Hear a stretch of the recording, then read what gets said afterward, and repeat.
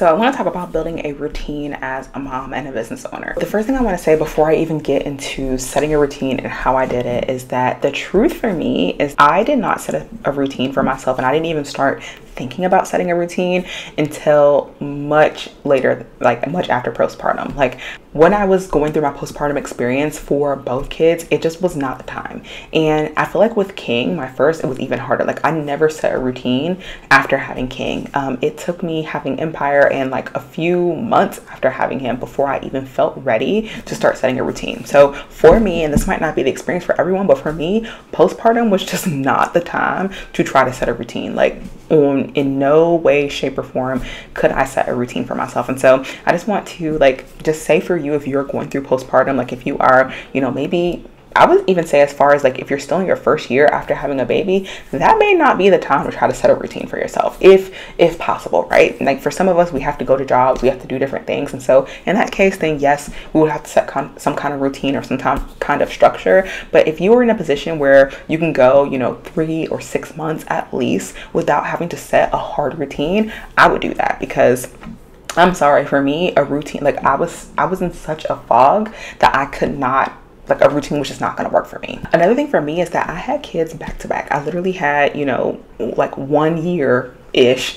between having my children. And so because of that, I was just having whiplash from life. There was no way for me to really actually set a routine, because by the time I felt like I was in a better place, I was sick again. Like I had morning sickness and all the things. So for me, it was just not in the cards to set any kind of routine, whether it was a morning routine, night routine. It wasn't for me. The best thing I could do was wake up and watch my baby. Like that was about it. And that's enough, right? We have to like not feel like we always have to be so productive. Like it's enough to just wake up and take care of your responsibilities.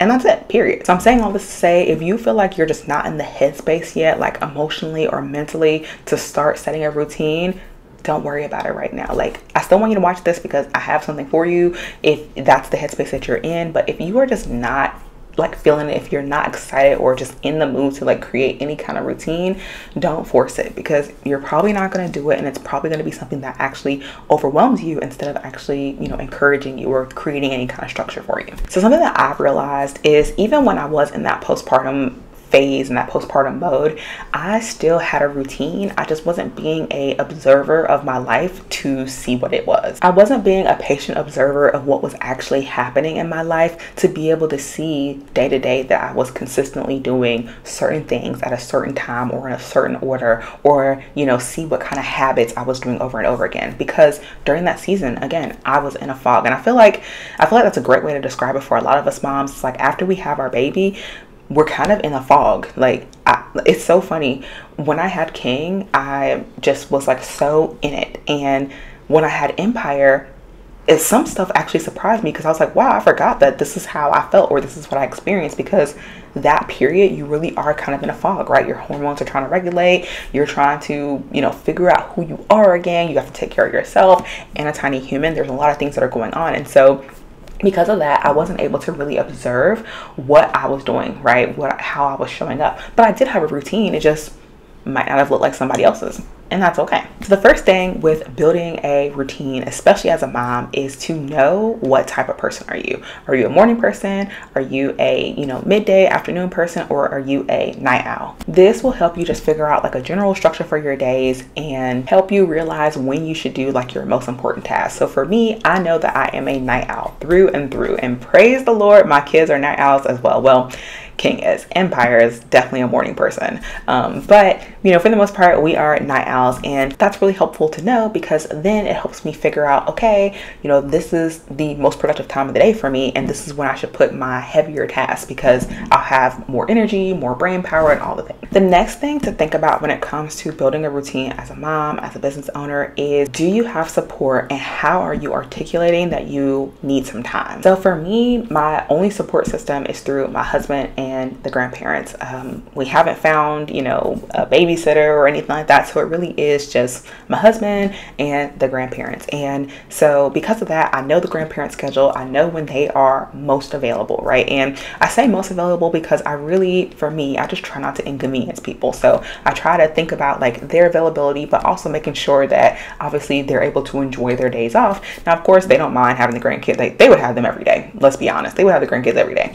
But, you know, I just try to be mindful of what their schedules are. Maybe they have things that they want to do and things like that. So I try to be really mindful of that. And then, of course, whatever my husband's schedule is. But then I also have to think about, okay, how am I communicating and asking for the help that I need? So for me, something that has helped is that one day a week, Tay's dad will come over and he will watch King. He will take King outside. They'll, you know, have all the kind of fun, do all the things.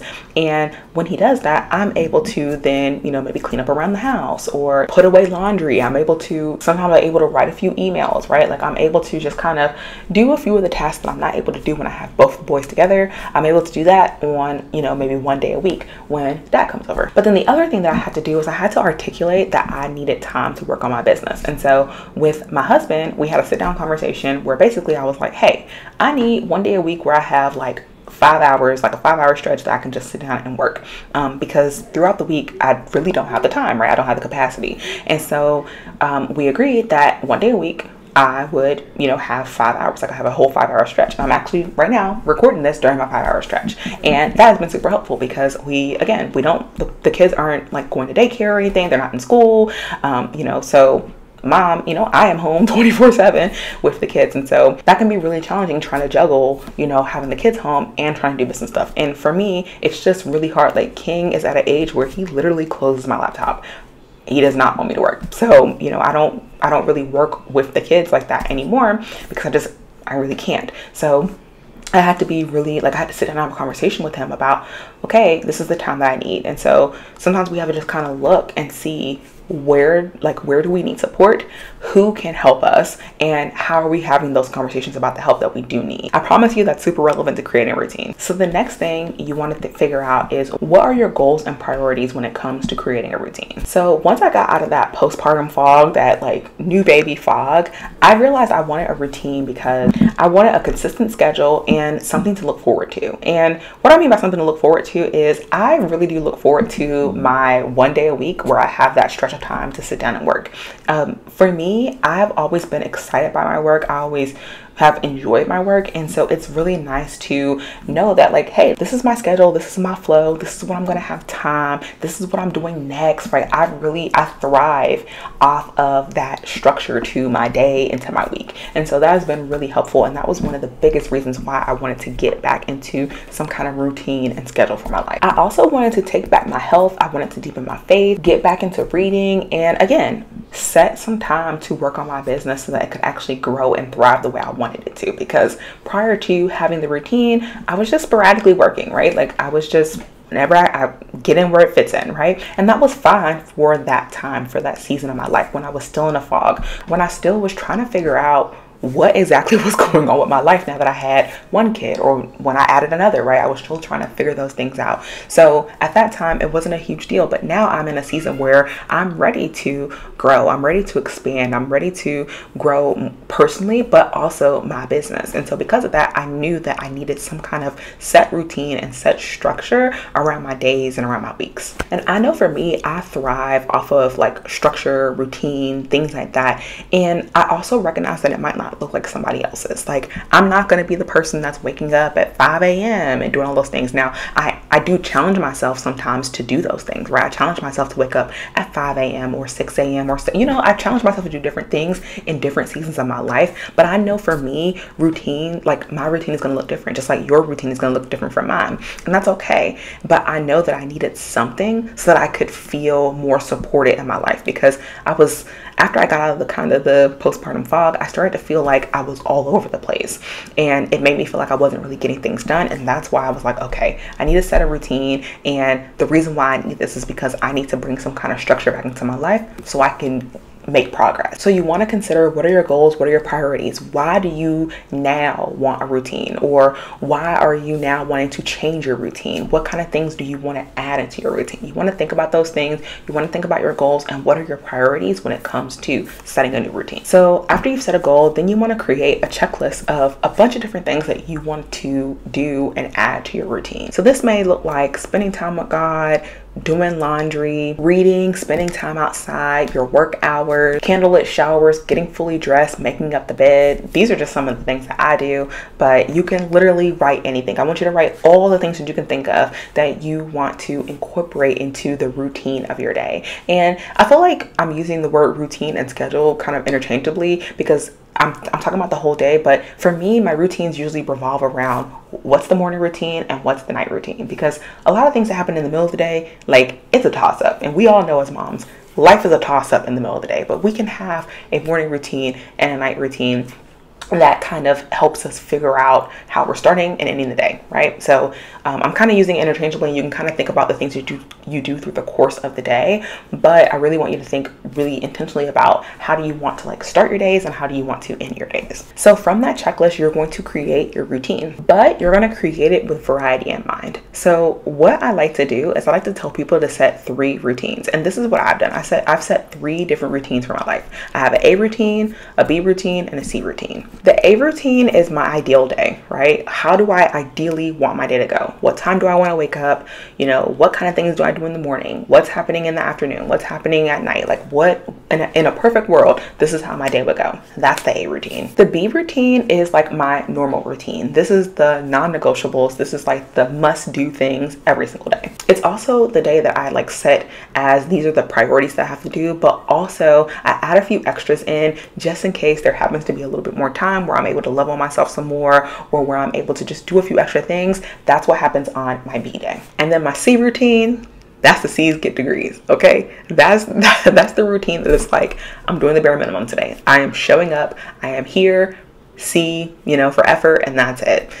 I realized in hindsight that my C routine was actually what I was doing when I was in that postpartum fog. I just didn't realize it. And so for each routine, I try to think of 3 to 5 things that I'm going to do in sequence consistently, right? So what are the 3 to 5 things that I'm going to do on my A day? What's the 3 to 5 things I'm going to do on my C's get degrees day, right? Like, what are those things? And that is how I format and create my routine. Like I said, up until recently, I've just been in the whole C's get degrees mode. Like, I'm just like, listen, we're going to see routine this day because it is what it is. Like, I cannot with today. But I realized that like during that postpartum phase, you do have days where it's like, oh my gosh, today is amazing. And because of that, I was able to craft and start thinking about what an A day would look like for me, what an A routine would look like for me. So one thing I'll say is that as you are going through life, be a patient observer, right? What kind of things really, really make you feel good? You know, if you realize like, oh man, I had a really great day today, write down and think through what you did that day, because that may be an A day for you. And this may be the ideal day that you want to have. And while every single day is not going to be an ideal day, at least you can be intentional. When you wake up in the morning, you can say, okay, I'm feeling A day-ish, right? Or you can wake up and say, I'm feeling like C's get degrees. And let's be honest, I feel like C's get degrees a lot of days. Like, I mean, and I was an A student in school, but I'm all for C's get degrees. And so I have a lot of days, especially because my kids are so small, where it's a C's get degrees day, or it's a B day, right? It's okay to have a B day, right? Every day is not going to be the perfect, ideal A day, and that is totally fine. Also, for me, a lot of times I base what the day is going to be like off of what time I wake up.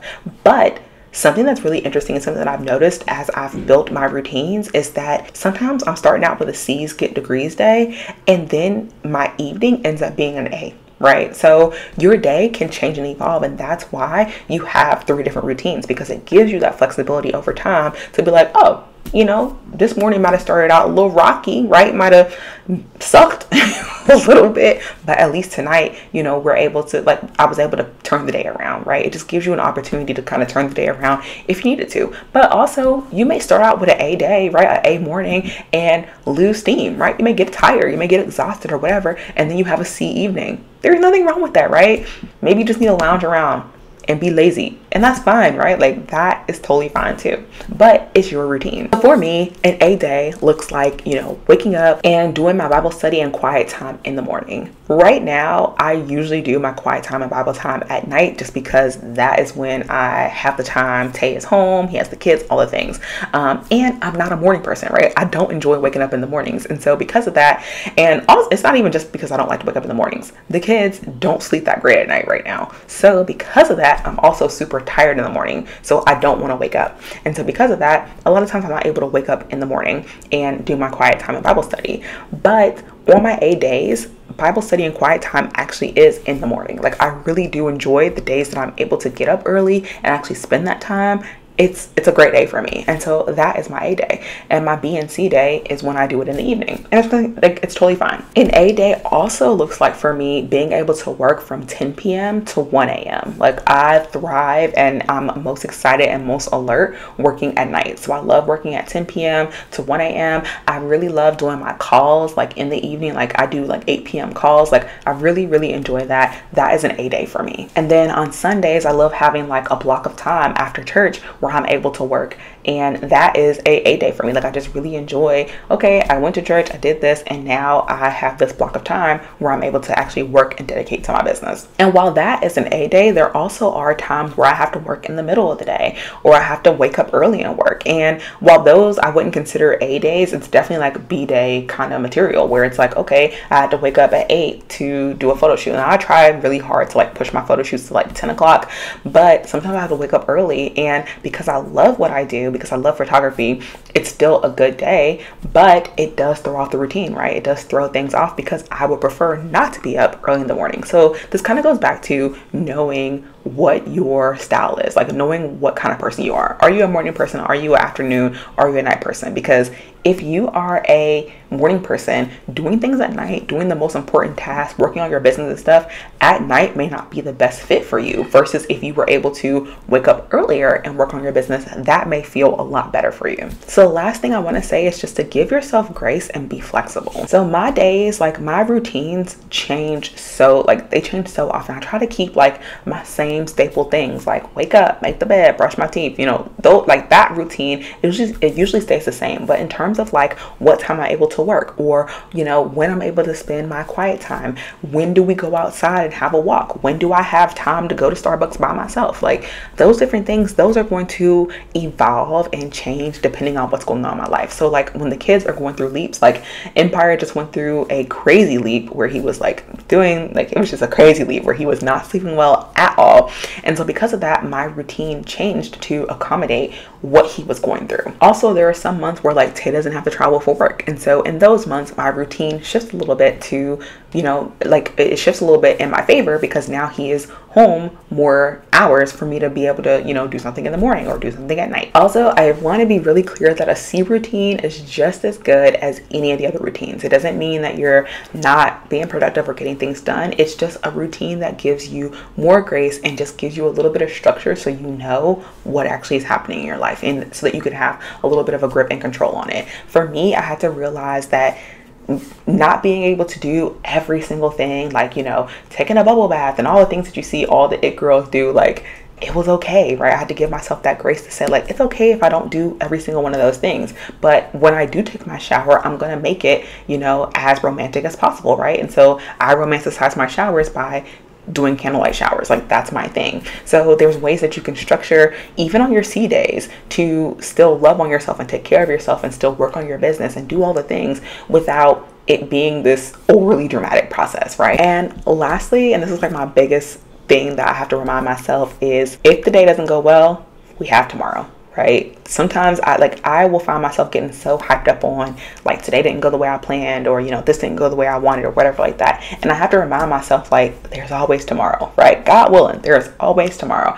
And so when I am able to shift my headspace to, okay, there's tomorrow, I'm able to just like, okay, maybe today, the rest of the day is going to be a C day. And that's perfectly okay. So that's it for this one. Let me know if you have a routine, how your routines are going, if this helped you in any way. And until next time, I'll talk to you later, darling.